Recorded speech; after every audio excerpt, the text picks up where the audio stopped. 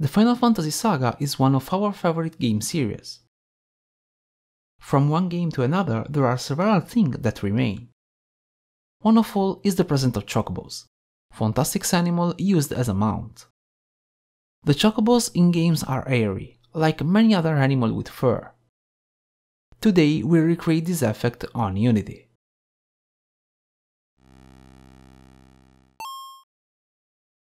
The fur effect can be tackled in many ways, from the most approximate to the most specific ones.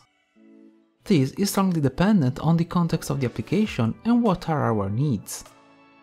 A good analysis of this is on the Unity blog in the article about Sherman. We want to achieve a real-time solution but with really good details, so in this case we choose to proceed with a geometry shader. But before starting, we need some references.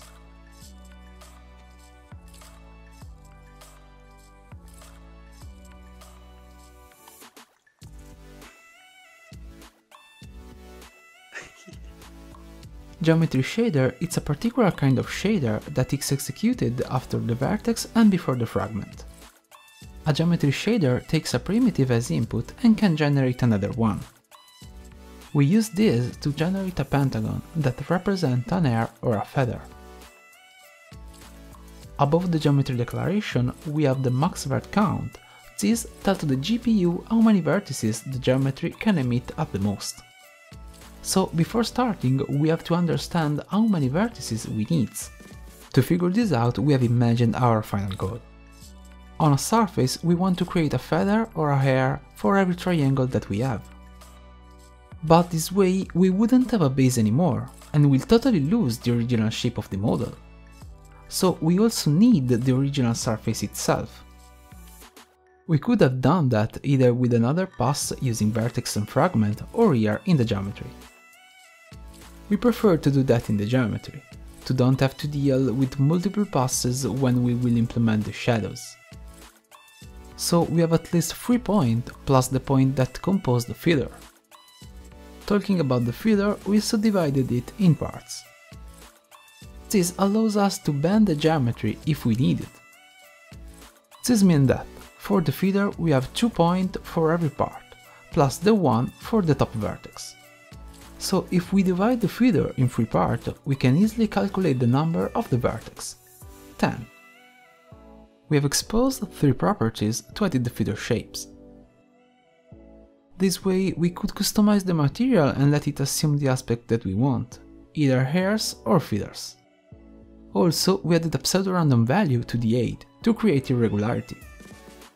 So for each vertex we can calculate the current position based on these parameters and populate the geometry structure. Let's looking at the color. Every feather uses a color gradient from bottom to top. The color lerp using the Y value of the UV as weight. That means that the vertices that make up the original shape will use the bottom color, creating a more convincing depth effect. Also, the feather uses the average value of the original triangle's UV to sample the texture. This creates, using a texture, the effect that our mesh is really hairy. The feathers of our shader are now dependent on the vertex density of the target mesh. So if we would use this shader on a low poly model, we'll see just a few feathers. This is why we choose to use tessellation. Tessellation is a technique that allows us to enlarge the number of vertices, subdividing the primitives that compose a mesh. To be more specific, we need to implement the hull and the domain programs. They are responsible for determining how the mesh should be subdivided, calculate the actual coordinates and derive the new vertices. We expose a parameter called Tessellation that we use to tell the hull program how to subdivide the mesh. If you want to go deeper into this argument, Catlike Coding made a really good explained article. The link is in the description. We want to bend our feather following the gravity or maybe other forces to make the effect more dynamic.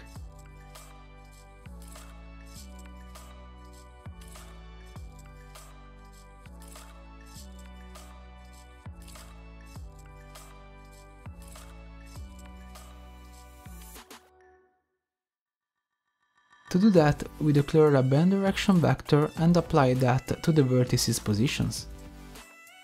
We also use the bend factor parameter to determine how the feather has to bend. For instance, we can bend it completely or just at the top.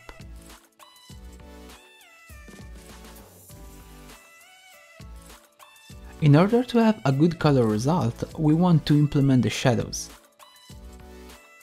In a Unity shader, to receive the shadows correctly, you have also to cast them. To do that, Unity comes with some useful macro allowing us to project and receive shadows.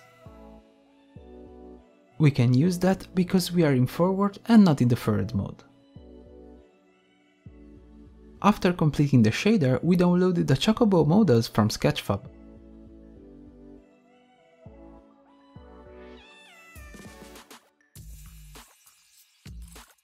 We prepare some different materials for our Chocobo and setting up the scene.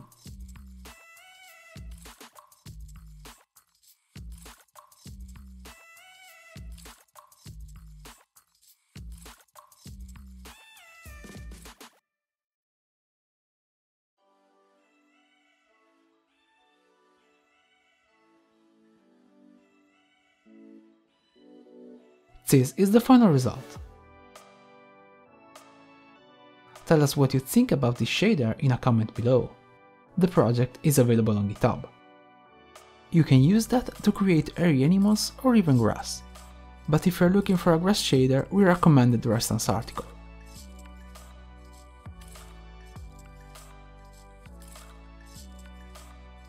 Don't forget to subscribe, smash the like button and follow us on the other socials.